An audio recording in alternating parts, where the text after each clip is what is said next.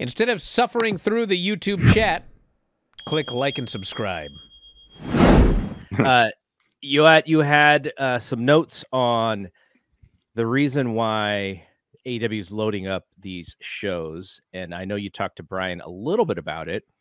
And I guess when I was reading it, you wrote that that they're still only negotiating with Warner Brothers, and that they're in negotiations as we speak. Yeah.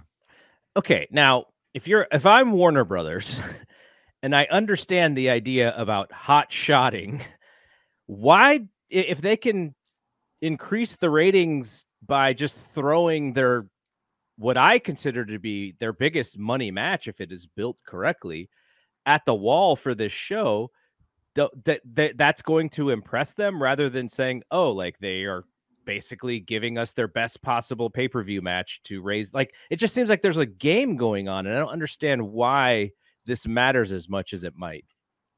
He's just looking for something to I don't say reverse the momentum, but get the spark back. I don't know that that's the answer. The thing with AEW, the thing is that I think with Tony, one of the things when things are down is that he wants to improve the wrestling, but that's not the problem. Isn't the wrestling content?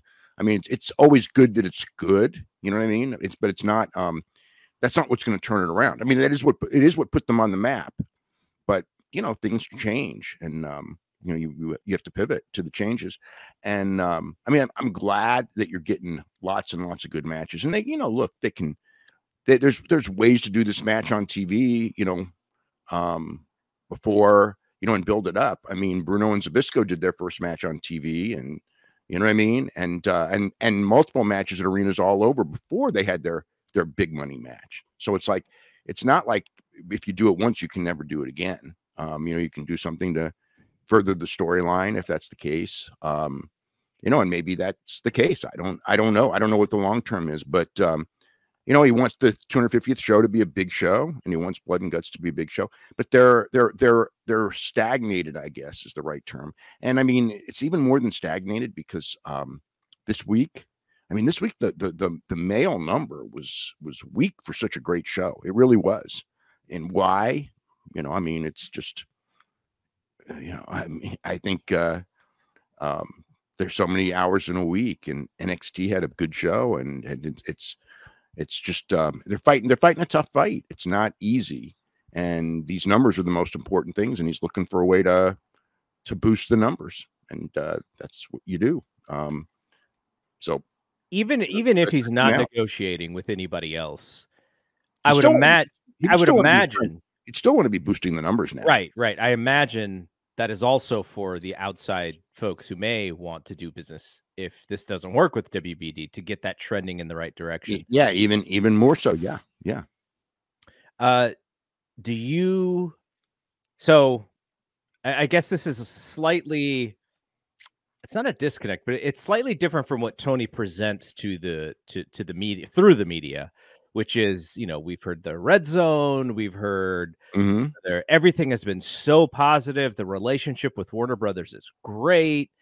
Nothing but positivity when it comes to this deal. And you did write that, until it's signed, you can't really take it for granted. I mean, it's like I write about it every week, but it's like I never take anything until it's signed. I mean, it's like I've been in TV deals before, and they're wonderful until you get to the last step, and then they fall apart. Everyone glad hands you. Everyone says great stuff. Until you get to the last step, you're not at the last step. I mean, the numbers he said he's talked about, and the way he presents it, is that they're about to be home free. He said that over and over and over again, and that may very well be the case. I have no reason to think that it's not. Yeah, but again, it's like until that thing is announced, you go with the idea that it very well could be true.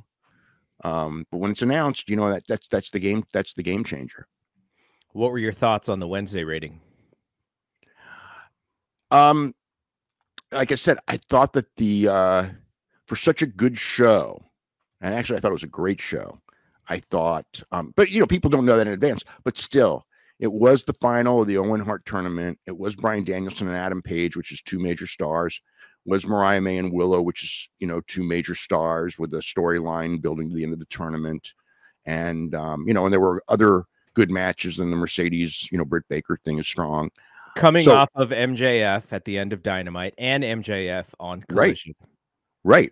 Coming off of the MJF angle the week before.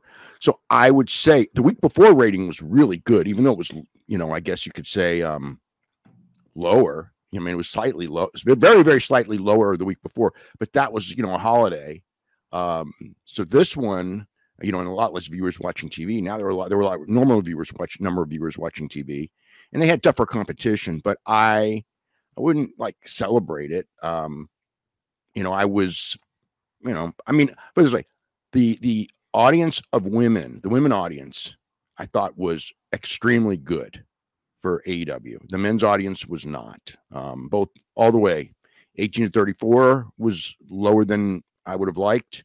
35 to 49 was much lower than I would have liked, because that's the steady audience.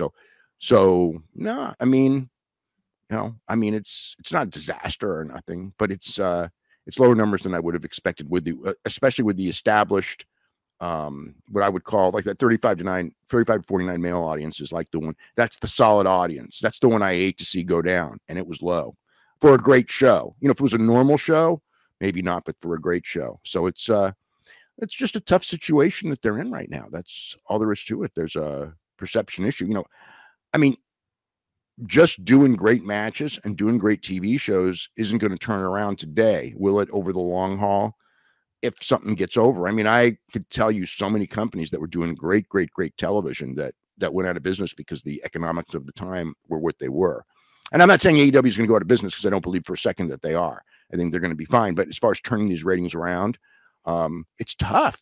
It's just, you know, it's just really tough in the position that they're in without, you know, I mean, if they went and, you know, were able to do what WCW did, which is hire the entire top of the lineup, you know, the Hulk Hogan's and everyone like that, you know, bring in John Cena and bring in Bill Goldberg and bring in, you know, Roman Reigns and Brock Lesnar. Sure, they could turn it around with that, but that's not going to happen. They've turned around with, you know, with basically good wrestlers and mostly non WWE guys, and you're in the position WCW was in during the period that they did not have Hulk Hogan, when in fact they did have really great pay-per-views, and they did have at certain points really great wrestling and great television and great talkers and all that stuff, and they were in essentially, you know, a worse version of this same position. So it's just, you know, you study wrestling history, and you know, I cannot come up with someone who's made this position work, but you know, I mean, as far as, you know, turning that aspect of the business around, like I said, WCW did, but they did it by essentially over, you know, and essentially by outpaying WWE for big stars, and it was a much weaker WWE. So, you know, it's like if it was the $80 million a year grossing WWE, yeah, they'd probably sign everyone and run them out of business, this group. But it's not 1995 or 1996 right now. Thank you for watching. Make sure you subscribe to the channel and click that notify button, and you'll never miss a video again.